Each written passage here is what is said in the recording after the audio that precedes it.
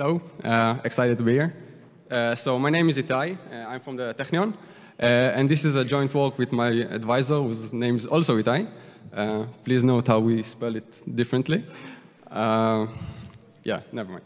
So, as you know, the cryptocurrency systems rely their security on incentivizing participants to act honestly. And in the gap game, we analyze such systems with regards to a wide range of parameters, and we get some disturbing results. Firstly, we get that miners are actually incentivized to stop participating for these periods of times. We call the mining gaps, hence the title, the gap game. And that's bad because when they're not participating, they're not contributing to the security of the system.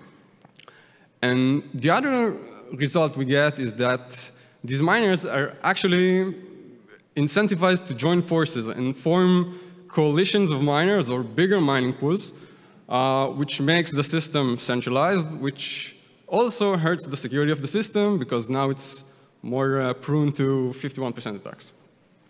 So I'll start with some background, even though most of it was already covered by all the previous talks. We'll skip right through it and then get to the details.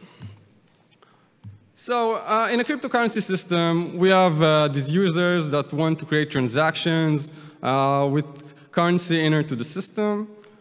And we have this other type of users called miners that validate these transactions and group them into blocks and then append them to the blockchain, which essentially is just a linked list of all previous blocks containing all previous verified transactions, just a ledger of all history of transactions.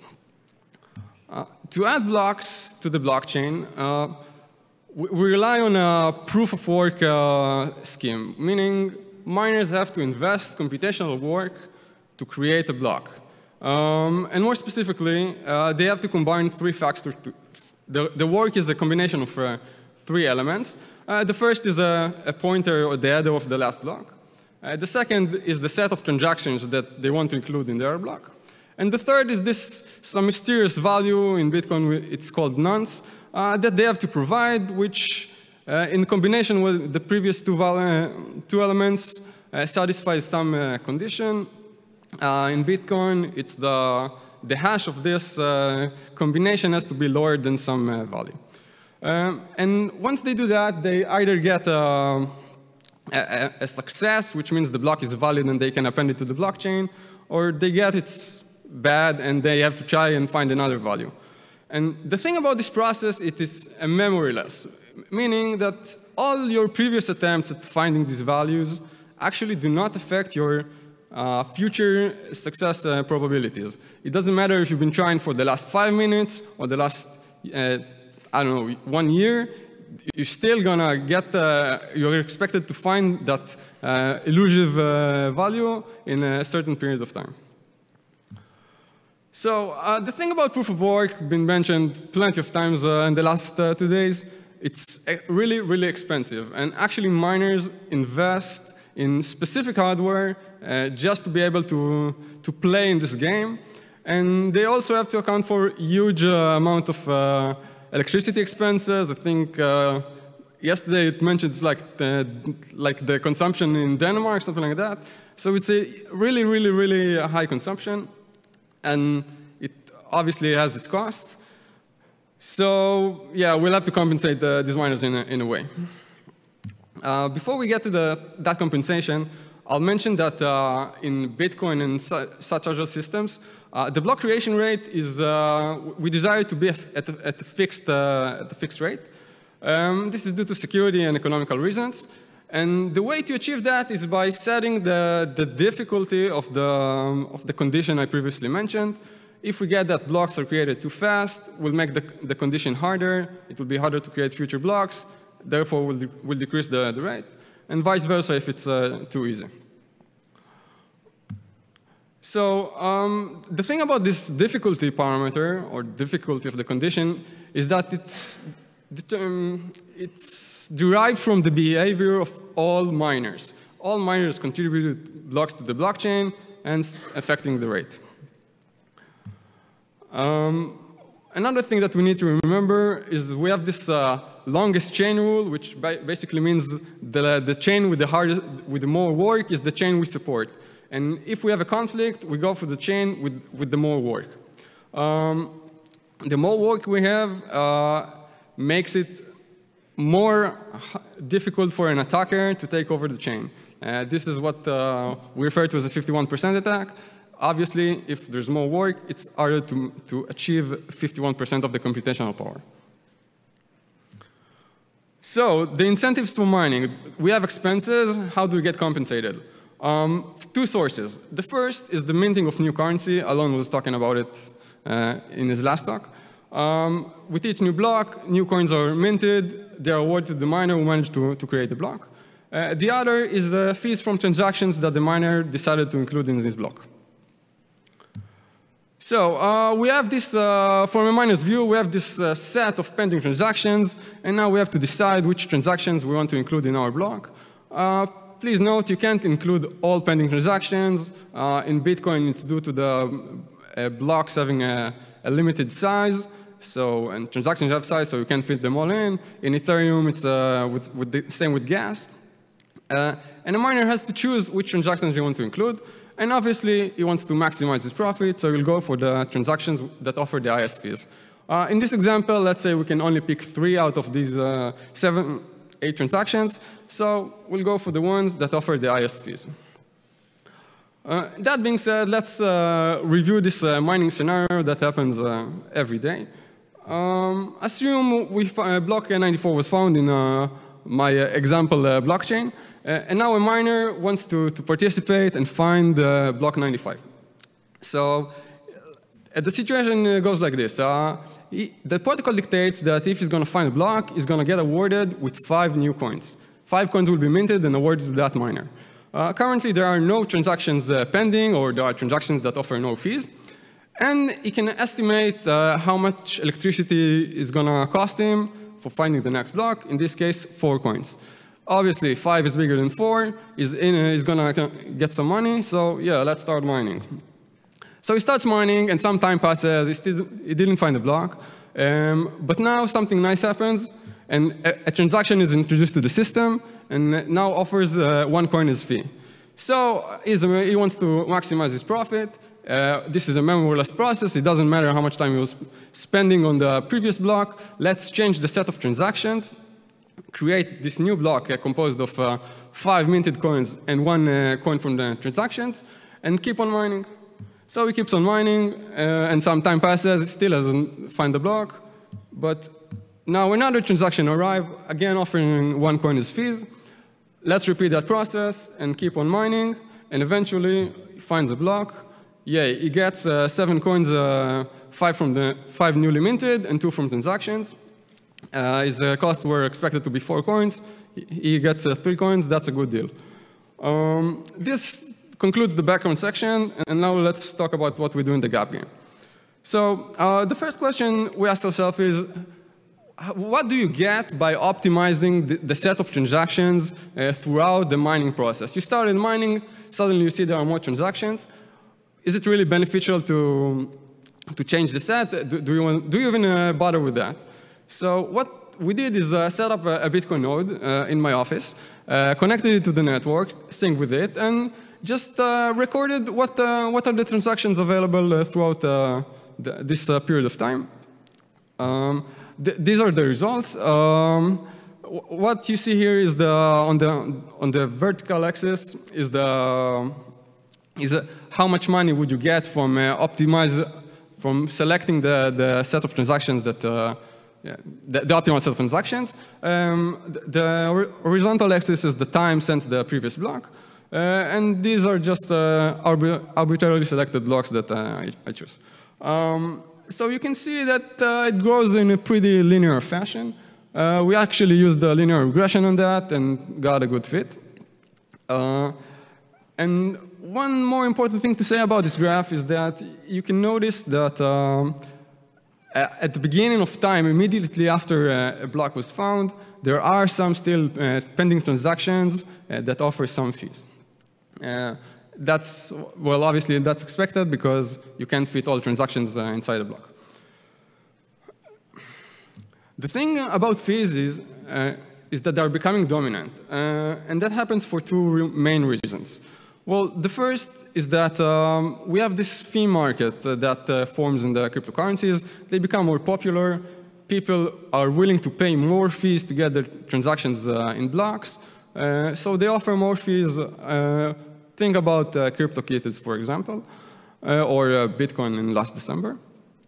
And another reason is that in some currencies we have limited supply, meaning there's a finite amount of currency going to be minted.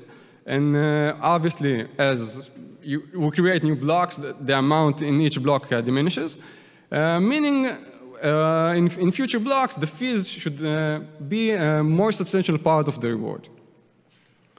So let's revisit our mining scenario, but when the fees are more dominant.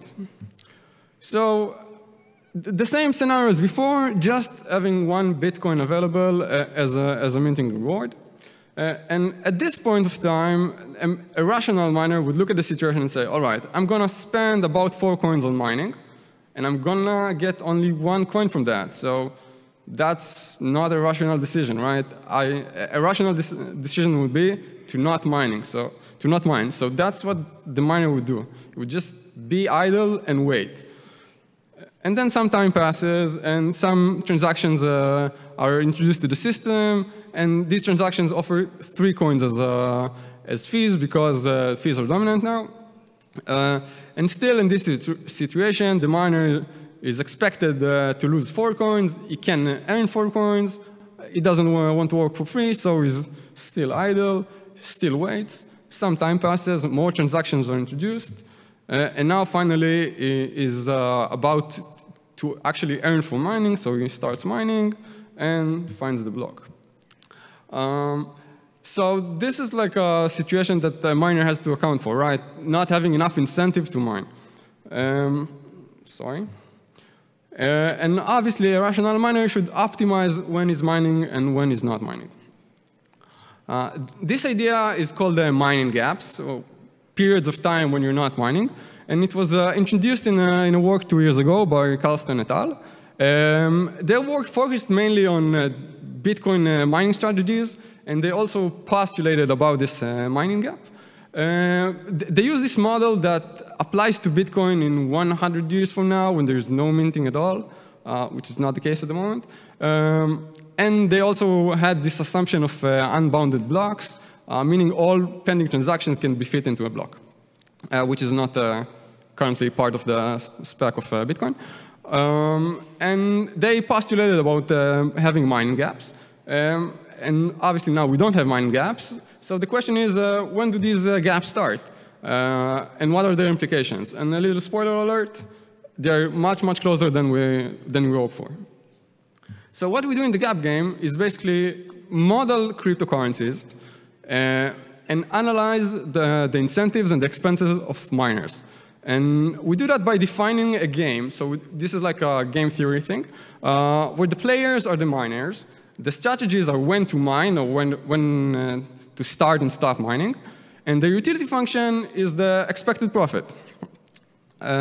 We use mathematical analysis and simulations and talk about the implications of our results.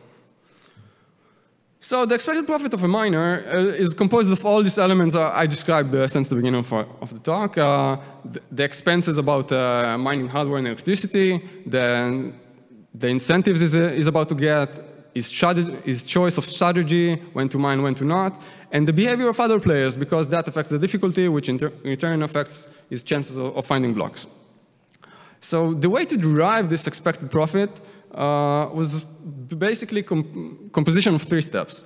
The first was to find the block creation probability distribution function. That part was a bit tricky. It was a composition of random variables, of shifted exponentially distributed other random variables.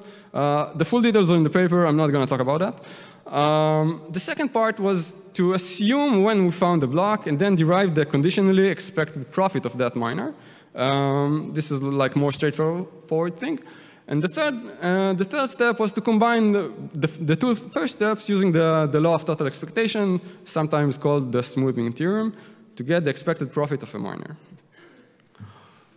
So once we have this, the utility function, we know miners are rational and they want to optimize, they want to increase their utility.